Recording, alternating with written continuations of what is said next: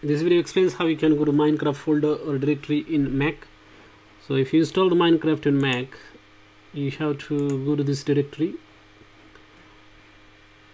So first of all, you go to the home directory. So you can see that right now I'm in the Macintosh HD users admin. So admin is my user account. In that user account, you will find this library directory.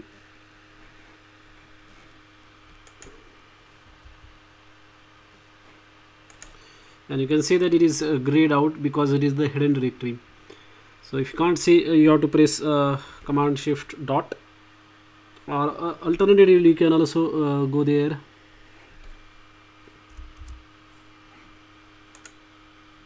by just clicking here, go to folder, and then just type this thing, caret symbol, and then slash library,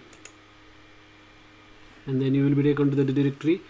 Once you are there, you have to go to application support, and then there you will find the Minecraft directory.